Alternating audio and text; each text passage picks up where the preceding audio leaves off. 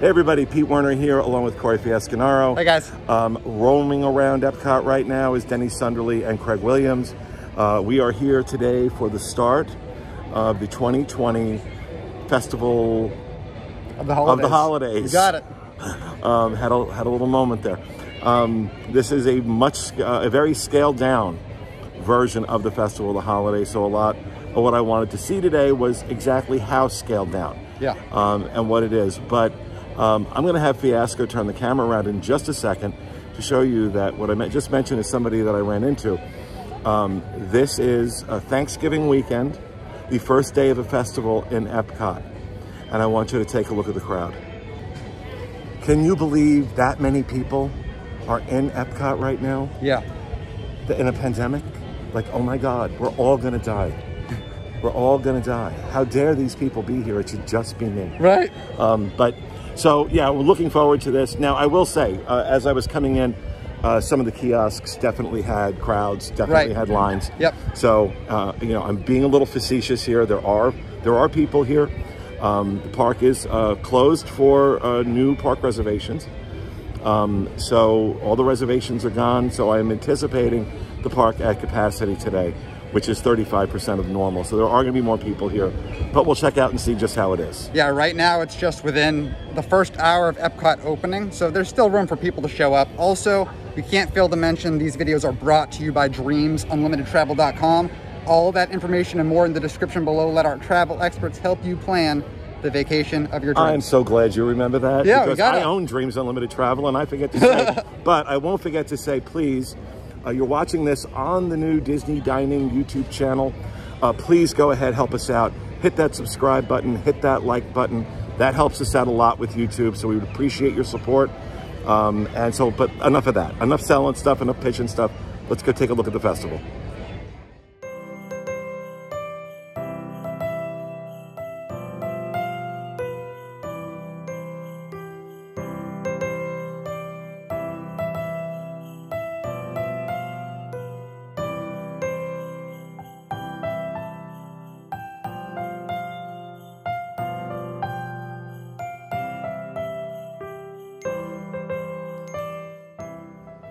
All right, so we stopped at our first booth, which was the Sapphire Holiday Kitchen. Yep.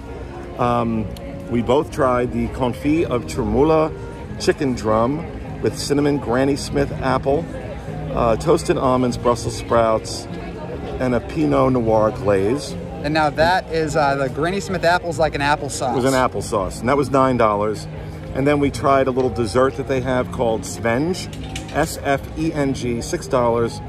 Warm beignets with cream, cinnamon sugar, and chocolate sauce. And that was $6. And my opinion on all of it was bleh. Okay, the chicken was as bland as a piece of chicken could be. It was almost like you had an ulcer and your doctor made you eat this. It had no flavor whatsoever if you were not eating the applesauce. Yeah. And how you do this do the same thing to a couple of beignets with a cream sauce in the middle. And Fiasco likened it to a Boston cream absolutely donut. And I said, yeah, but without the charm. Right. And also, I'm used to paying about $1 for my Boston cream donuts, not $6. And it took 20 minutes from the time we got online till the time we got our food. There are 3 booths open for cashiers, only 1 cashier, which was the reason why. Yeah. So I just want to throw that out there. I'm not going to proclaim pass judgment on that. I just want to make sure people know. But what did you think, Fiasco? I did think the chicken drums were quite good. They were definitely bland, without a doubt, but I think it's a safe pick. When is bland good? So are we live streaming? Yeah. Hey everybody, we're also live right now as recording this. Craig's live streaming, so this is very meta. What's going on right now? Absolutely. Very meta. But the dominant flavor was definitely the applesauce. I believe Pete's saying, you know, without the applesauce, it's nothing. But at least you do have but you admit it was bland. Yes. And you're like, but it was still really good? No. When is bland food really good? I would never call it really good. I think it's quite good. I have to stop letting you do dining reviews because you hit your head when you were a kid and something happened. This would never be my favorite thing in the festival, but I definitely think Oh, he's gonna go home and get his wife and bring her back and get it. It's a safe pick for picky eaters for sure. But yeah, not a lot of flavor going on. All right, so let's go see what Craig's doing with the live stream. We're gonna head on to another booth. Sounds good. Taking a break from eating because look at this, guys. Pooh is all ready for Christmas. He's dressed up. He's ringing his bells. Isn't that just adorable? That is. Come here, Pooh. I'm gonna hit you with my bubble wand. He got a bubble wand. He also got a Santa hat too, like Pooh. You guys are twins. Oh, that's so adorable. Hi. Oh my God, he's coming over.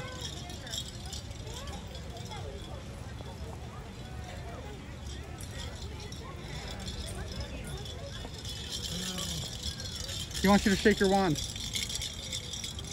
That's exactly what he wanted. We picked up this homeless woman as we were wondering. walking around Epcot, and we just felt bad for her, so we fed her. God bless you, Yeah. merry gentlemen. It's the holidays, right? We gotta. Charitable giving. Yep. So obviously, Denny is here joining us for this stop, our second stop now in Tuscany, right outside the Italy Pavilion.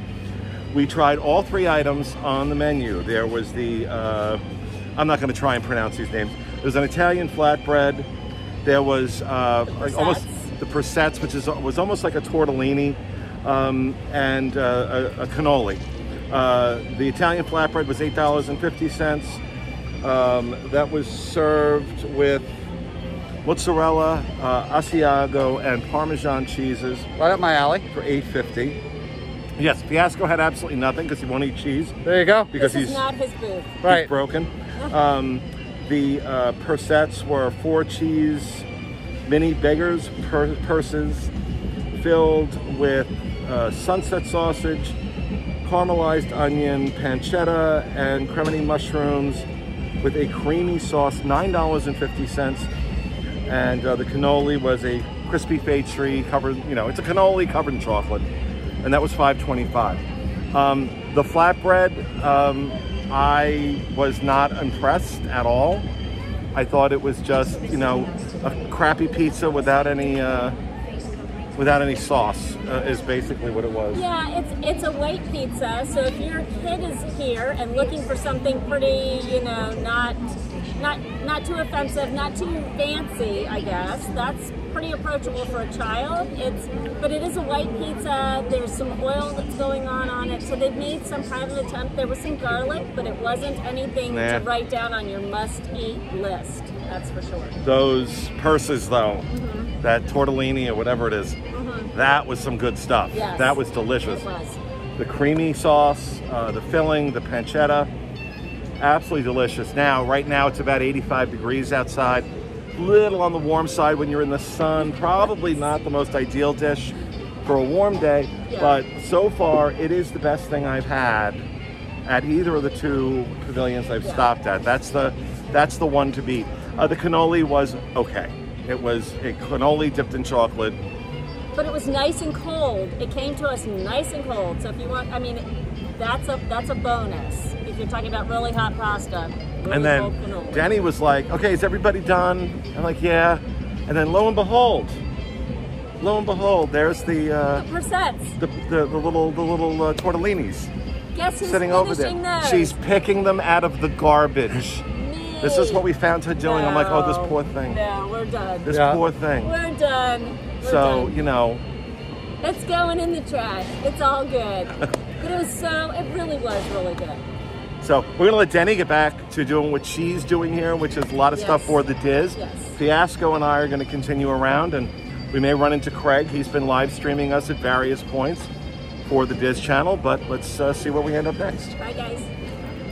So we're on our way right now to the festival show place to meet up with Craig and hit up another booth. I just wanted to share this bubble wand with y'all. Pete just picked up.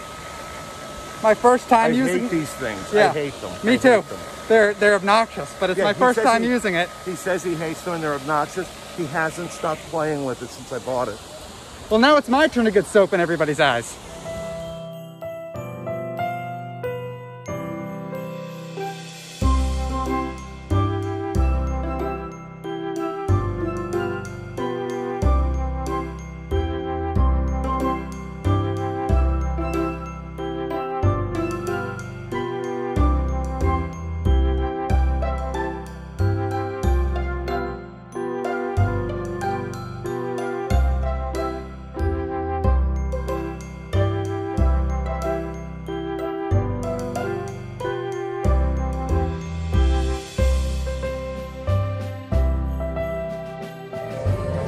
Oh my God, I look ridiculous in this hat. No, you look Christmas, like you're festive and you're ready for the holidays. Maybe a little more French. There you go. Okay, so yeah, I've been wearing this thing, which is so hot. Oh my God, I'm gonna die. But anyway, we're in Festival Showplace. Yes. Whatever the hell they're calling it this week. World Showplace. And they've got quite the setup here. It's actually really, really nice. This is a beautiful, beautiful space. Yep. I always love this space for events. Been in here a lot for different events. But they have some booths in here. Mostly, there is some food, but they've got a lot of desserts, and that's what we tried. Yep. Since we didn't do any real desserts too much. Right. At some of the other booths. Yeah, just the donut thing. So we got the red velvet bundt cake, which was $4. We got the chocolate Mickey tart, which was $4.50, and the Spaceship Earth cookie, which was $5.25. Now, I did not try the Spaceship Earth cookie. Fiasco did, and what did you think of it? So this would be something that you would definitely give to a young kid. It said the Spaceship Earth cookie was a salted caramel cookie. There was nothing salted about this at all. It was just straight sugar. Sugar cookie with sugar on top, with sugary stuff in the middle. That I guess that was supposed to be the salted caramel, but there was nothing salty about it, which is what appealed it to me. So I would never get it again, but a kid would probably really dig it. I didn't try that. I tried a few bites of the red velvet bundt cake that had a cream cheese icing over the top, and I found the cake on the dry side. I didn't think it was particularly good. The icing was good, but again, it's supposed to work with the cake, not cover it. And the chocolate tart, on the other hand, I thought was very, very good. It's exactly what it's supposed to be. Really, really good, rich chocolate. So if you're a chocolate lover, that's a great option. But of course, Fiasco felt just the opposite. Yeah. This is why I say, when you watch these reviews, whatever Fiasco likes, go the opposite way. Well, I mean, so as far as the red velvet cake is concerned, none of these desserts are really like my favorite in the world. But if I was to pick one to get again, I would get the red velvet cake again. I found it really easy to eat. The cake itself I felt was good quality. And as far as the tart goes, I felt that that was really difficult to eat. I was about to call them Jimmy's, but you don't probably know them as Jimmy's, you know them as sprinkles. The sprinkles that they had on there were like solid rocks. Like, I feel like if I ate that entire thing to myself, the chances of me breaking a teeth would be significantly high. The chances of me breaking a teeth? Breaking a tooth. There we go. Significantly high. Really? Are you going to take dining advice from this man? Well, I don't know what to tell you. As the Queen of Christmas, I banish him to Universal. Okay. That's why I got I just got a pass there, so, you know. Look, oh, it's magical. Jackie is sitting somewhere right now going, oh guys, that is so magical. Yeah. Oh my God, that is so magical. Our little bubble one. I love you, Jackie. I do. But I love to make fun of her too. I make fun of all of them. Yeah. It's really the pleasure of employing people. It's that you can mock them to their face and they can't do anything. Nothing at all. It's great. But what I can do is I can force you. For a person from New Jersey, that is like heaven. See, what I can do to Pete, though, is I can suggest that he wears a Santa hat in the thumbnail, and then tell him now that you wore it in the thumbnail, you know what? You have to wear it in the video. I was the one who bought it. All of this, right? This was me saying we would do this for the thumbnail, so don't listen to him. Huh? Don't listen to him. But this is cute, right? This is cute. I love this. I really do. I've actually attached to this. I don't know why. You're gonna sleep with it tonight. We don't have to get personal. All right, folks. Well, that's it. That's just a brief look at our experience here today at the Festival of the Holidays. I gotta be honest. Yeah. I had a really good time. The weather was gorgeous. Yep. In spite of what some of these lunatics are saying, I think the crowds were great. No, yeah. When you're comparing this to last year's festival, that's all you can compare it to. And the year before that, people that are comparing it to right after the parks open, they really need to up their meds. That's not the comparison point. You compare it to how it was last year, and that's the benefit, right? It's not anything close to that experience. I had a wonderful time, in spite of his terrible reviews. I love Fiasco. And so I really enjoyed doing this with you. Yeah, me too. Craig's been live streaming this whole thing over there on our Diz YouTube channel, so it's been a lot of fun. Hope you enjoyed it, folks. We'll see you again next time with another vlog or show of the Disney Dining Show. Have a great week.